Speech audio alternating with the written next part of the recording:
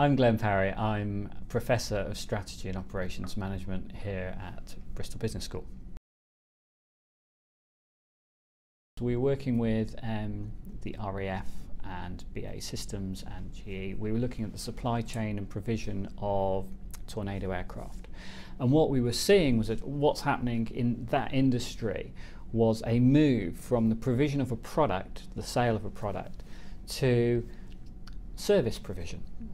So instead of selling an aircraft, they now provide aircraft as a service.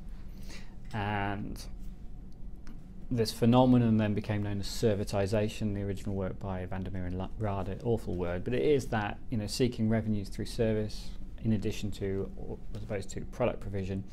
I then was talking to somebody working for a major record label, and back then they were saying, we seem to be losing money because of this transition we're seeing away from selling vinyl and into this online downloads as it was. And I said, your industry's servitizing. And that was a new word for them. So I ended up in the boardroom of a major record label wearing my pinstripe suit with pictures of fast jets, talking to this new group of people with hair going in three directions, who one of them arrived on a skateboard.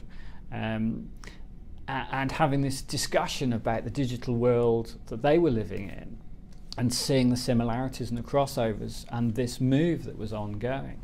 And that's led to more work on the digital space, on those transitions into business models. I've also worked in publishing, and we're looking at TV. And that sort of really drew me into the whole digital world.